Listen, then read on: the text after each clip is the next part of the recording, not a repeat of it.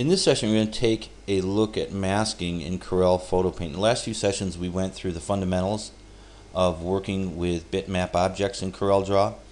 Kind of dealt with it from a standpoint of working with spot colors, and because we're focused on screen printing and spot color separations, we really want to keep it limited there. We didn't want to get into a whole bunch of information relating to color management and working with color in Draw. If you're interested in that, you can go to YouTube. There's some great videos on color management and color gamuts and all kinds of information relating to color in CorelDRAW. And as I said, if you're working with wide format output or any other substrate where you're not working with spot colors, you probably want to be aware of how the color management in Draw actually works. But we work with spot colors, so we turn that off.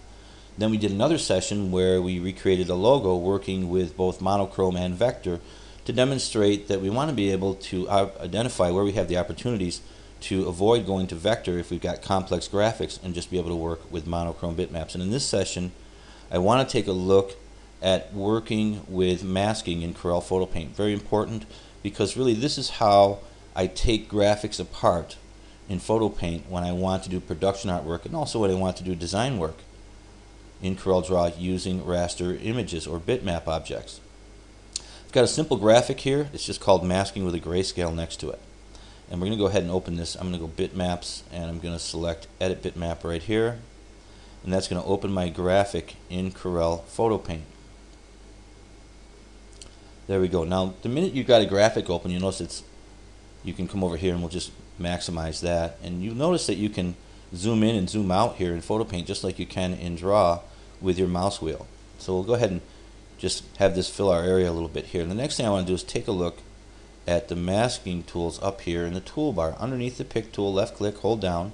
You've got rectangle, ellipse, and many different tools for masking. Very powerful tools for masking available in the toolbar. Go ahead and click off here, and we'll come up here. We also got mask up here in our menu, and we've got create, and then we've got select, we've got color mask, different tools for working with masks here. We also have here under object create mask, and if I had a mask I could go from selection, copy selection, etc. Go ahead and click off here, and the first one we'll do is just come over here and click on the rectangle mask tool, and we'll come here and left click, hold down, and select the area around our green rectangle and release. Now we have a mask, and the mask is the area that is not red. The area that we can work with here is around the green rectangle. Anything that we do in PhotoPaint will only be applied to the pixels selected inside of the mask. If we zoom in here, we'll see that these are pixels, and here's the mask, which ends at this group of pixels, and over here is the area that is not masked. So what's under the red is not in the mask, it's outside of the mask. What's here outside of the red is in the mask. Now when we're doing this, working with masks, we want to be aware of the fact that anything that we do in PhotoPaint will only be applied within the mask. For example, I have the eraser tool here. I left click, hold down, drag. You notice that as soon as I'm outside the mask, the eraser tool has no effect, but as soon as I'm inside the mask, the eraser tool has an effect. And that will be applied to any effects or filters or work you're doing inside of PhotoPaint with raster images. Anything that's inside the mask will be affected. Anything that's outside the mask will not be affected. I'm going to hit Control Z. Another tool we want to look at is up here underneath the pick tool. If you left click, hold down, is the mask transform tool. If I select that, you'll notice that my mask now has handles on it, and I could left click and resize that, scale it.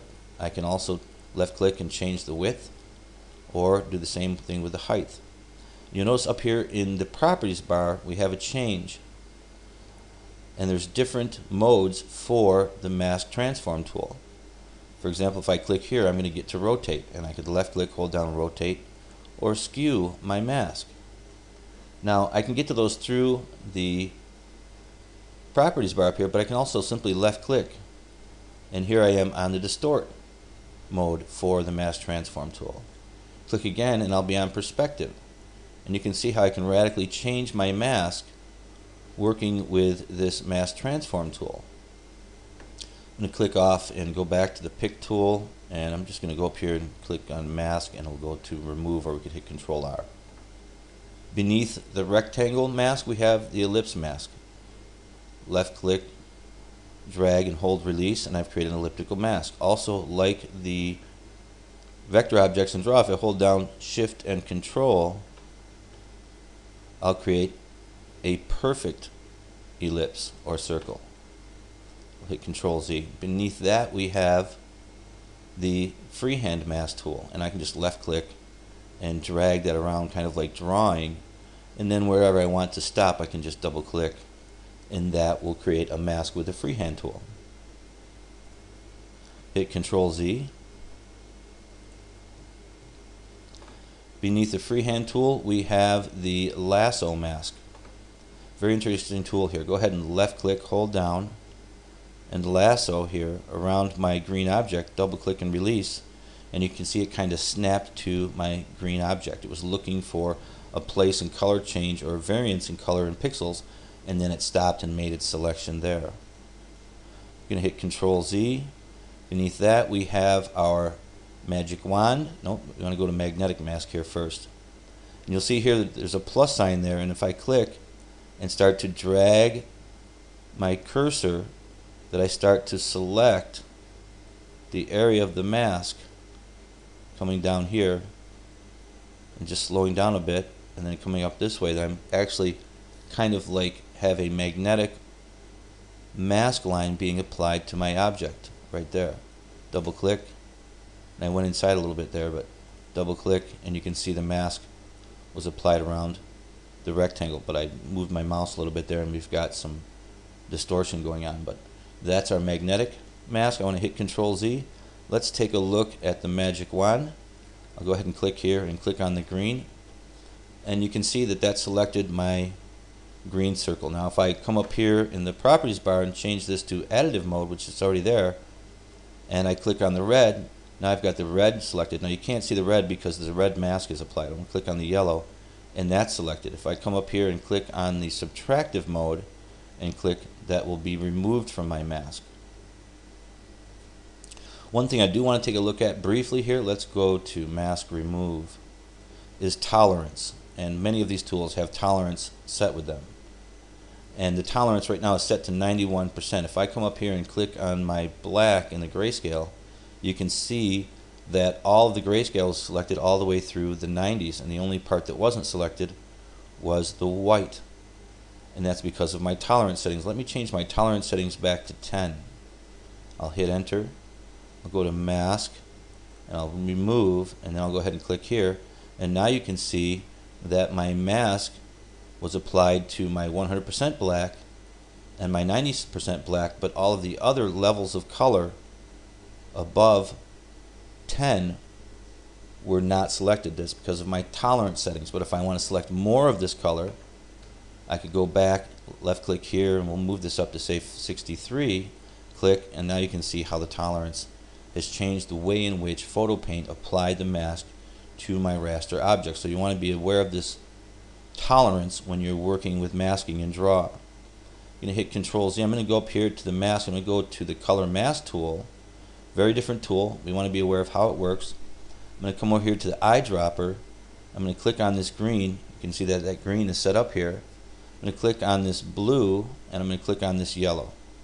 I'm going to come up here and click on the preview in overlay, and I can see what was selected.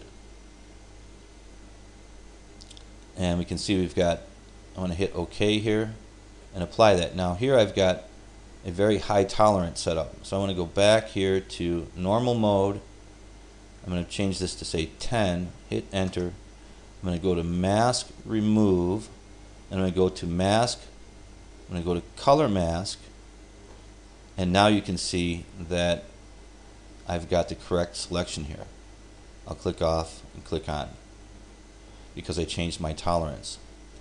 Now looking at this, how this tool works, it enables me to select multiple colors at the same time in my objects when I'm doing my masking work. Now I want to take a look at this from a standpoint of, let's say this is a logo, and what I want to do is pull out these three objects. Let's say this is a logo and I want to pull these three objects out separately from my graphic. So the first thing I'm going to do is just go ahead and crop this, and we can kind of pretend like we're doing a logo production color separation set up in PhotoPaint. The first thing I'm going to want to do is take my green right here, so I'll go ahead and click on that and select it. Then I'll come up here to Object and I'll select Create Cut Selection. Now let's go over here to the Object Properties Docker and see what happened. I'm going to click off my background and you can see that here is my green object pulled out from my background. So I've got a new object that I can use in Draw, and I can convert that to a monochrome or a grayscale or what have you, which would be this green, and then I could set it up for color separation. Let's go ahead and click on the red, but we want to make sure that we have the background selected in the Objects Docker. And we'll click on the red, we'll go up here to Object, Create, Cut Selection. Now I've got my green and my red pulled out of my background. Next thing I want to do is take my yellow. Make sure I'm on background in the Objects Properties Docker, come over here to the Magic Wand tool, click on that, go to Objects, right click and select Copy Selection. So I've got my different colors here. This is a 4-color logo, even though we're just working with this masking in objects. At this point I could go ahead and save this back into Draw. Now back in Draw, what I'm going to find when I open up is now I have a group of 4 objects on layer 1. I can ungroup this.